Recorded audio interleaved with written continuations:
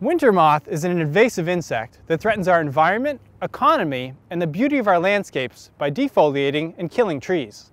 You will find it on a wide range of deciduous trees and bushes, including oak, maple, cherry, ash, apple, and blueberry.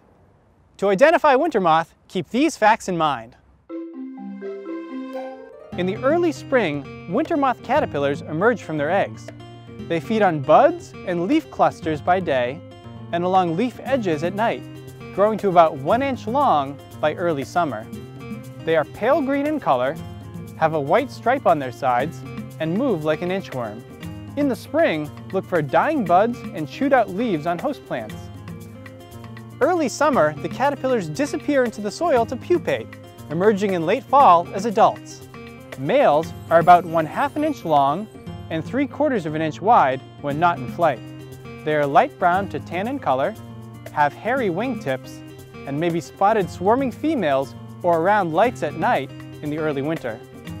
The flightless females are about 1/3 inch long, gray in color, and may be seen climbing trees or sides of houses to lay eggs, even on cold days. By midwinter, the adults die.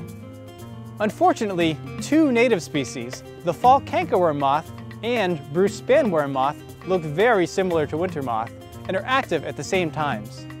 If you have seen something closely matching winter moth's description, please document and report your find to local authorities for investigation. Thank you for helping to protect our trees and forests.